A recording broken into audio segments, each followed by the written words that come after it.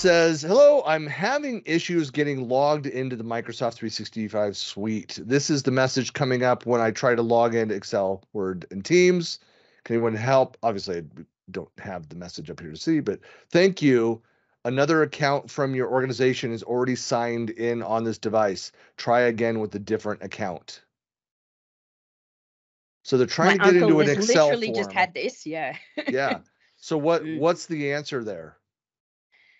So at the moment, and I've literally got an email 2 days ago from my mum that my uncle has this going on. Usually they've got it where, and in his situation, his PC is signed in with one account. He's already got his OneDrive assigned to that account, and now he's trying to log into OneDrive with a second account, or he's gone into Office and it's got the main one. And it comes down to if it's a personal compared to business, like personal accounts, it only wants one personal account. So is he trying to authenticate with another account?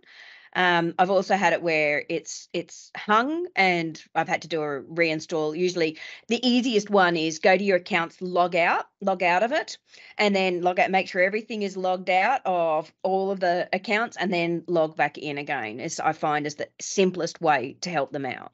Well, the business account, what does allow you 5 instances of the software? I don't have any personal accounts, but isn't personal account that a chat clashes on? Doesn't it also give you, says if you're another account from your organization is already signed in on this device? That will depend on the organization and what they've actually said that you can do where it's a managed device. If it's a managed device, that will stop it. But if it's not a managed device, you'll be able to have multiple. Yeah. So there are times when you have your logins on your computer, especially say your computer dies and you get a new computer and you're logging in with that same account. I've had where my logins show that I've logged in multiple times, but I've only logged in once. But because they're essentially connected, I had to go in there and disconnect those in my logins, and then and I was fine.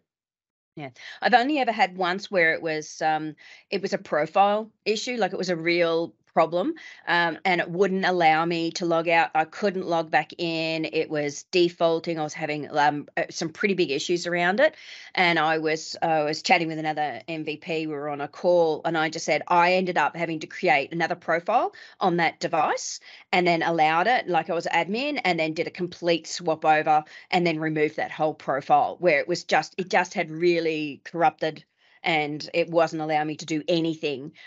Didn't matter what I did. I had tried all of the fixes online, and I just went create another profile so that I didn't lose everything on the device. I could still work on it, and just did a swap over, frankly. Yeah. That's a full end. Like couldn't solve it, but extreme. I couldn't solve it at all. But it's interesting. I saw one case out there in computer land where someone was able to actually fix this doing an SFC scan. Now there was apparently some system corruption that was able to square away. So the old standbys use SFC and DISM. Yeah. That would have fixed my login. And me manually going out there and deleting those, that would have fixed that too. So it typically cleans any of those up. I'm trying to remember. I remember an experience, and I don't know the details, so whether it fits this, where I had a similar message about that's already signed in the device, and then it asked me if I wanted to log out on behalf of that other and take it over. And so I'm not sure what the scenario is there, whether they're given that option. If this is all that was in the message, saying try with a different account. May not have had that option, but I've seen that before as well. Yeah, you see that a lot with managed devices and Intune, because you can say prompt log out so you can log in the other, blah, blah, blah. Yeah. Yeah.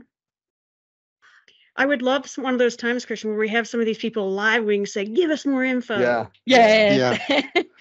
Absolutely. I have more questions. That's half the fun of answering questions in news groups and places like that. Maybe that's what trying to figure out what they were asking, and then if you can't figure that out, then hastily trying to pry the information out of them so that you know what they're really asking you for in the first place. You can only ask post questions that you're looking for help on if you include a personal number, a phone number, and a work number. a way to multiple ways to reach you. I think that would be. Yeah. And we could do That like a couldn't radio hurt. show, right? Yeah. Like a radio show. Call in. There you go. Yeah.